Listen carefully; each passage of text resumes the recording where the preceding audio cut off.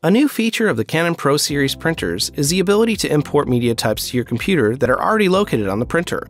This is an incredible feature if you have multiple computers running on your network. It's also helpful if you have several people putting in different media types from different computers, or if you get a new computer. With this tool, you don't have to go to the website and re-download all the media types individually. Instead, you can just pull them all in bulk from your printer directly to your computer. To perform this task, right-click on your printer and select Printer Properties.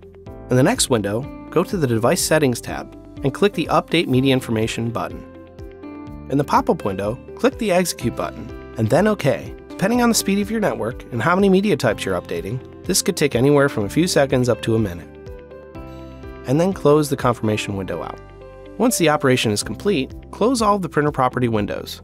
To confirm your media types have been updated, right-click on your printer and select Printing Preferences.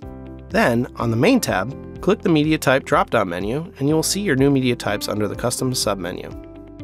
If you have more questions on how to use your Canon Pro Series printer, refer to the additional tutorials at LexJet.com or contact your sales representative.